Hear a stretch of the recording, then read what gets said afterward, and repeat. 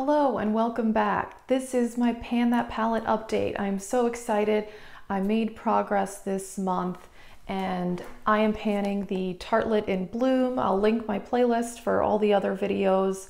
And last month, I didn't hit pan on anything, but I did have some good dips going, which made hitting pan this time more reasonable. So let me show you where my palette was last month. And now, here we are. I have pan in this color right here. I'm very excited. So I have 5 pans. That is very exciting. Initially, I thought my whole goal, I didn't think I could get past more than 5 pans. The color that I hit pan on is Charmer. It's just a cream shade, and I basically use it for setting my eyeshadow primer and also as a brow bone highlight. And I've been working on Flower Child now. There is a good dip on that, and I've been using that the same way, although I've been mixing it with Charmer because Charmer is lighter and I prefer that for a brow bone highlight, but I feel like Flower Child is better for brow bone, or no, for setting the eyeshadow primer. And another color that I have really good progress on is Activist.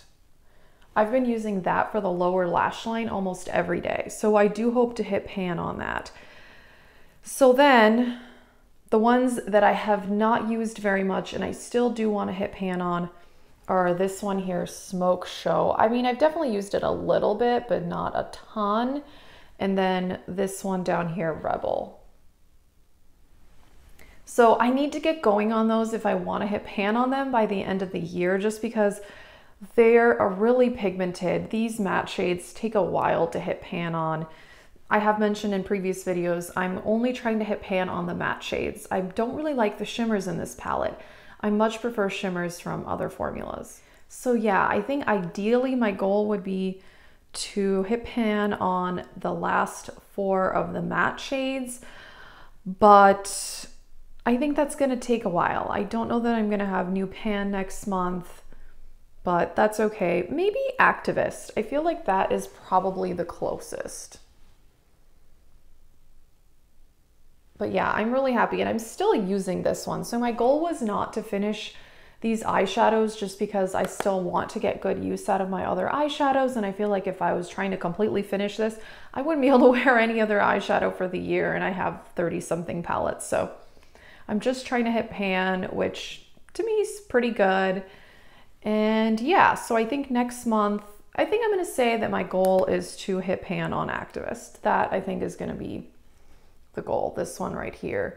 And I've kind of given up on these 3 shades. Actually, I mean, I probably could finish them if I'm wearing them, but you know, I've bought some new palettes. I'm experimenting with other palettes I already had, and I would rather do that than completely try to finish this palette.